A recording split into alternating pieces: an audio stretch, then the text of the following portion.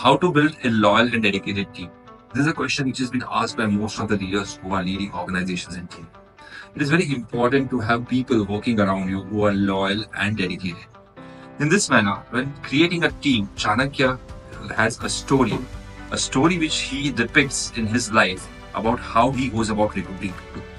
When he's recruiting students, or I would say more youngsters for his army, he goes, or I would say he speaks to his family, he interacts with his family members and gets their buy-in into them joining the army or joining his team.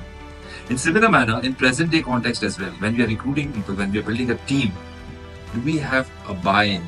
Do we have consent of the family members? Has the leader who is recruiting the team interacted or at least known who the family members of an individual are? Because it is this family members who will support and encourage the individual to come and give their 100% to the organization. They will be the one who will make sure that people working in your organization are aligned to the vision and mission which you are working. Therefore, it is very important to get buy-in of people who support the people who are joining your team as well.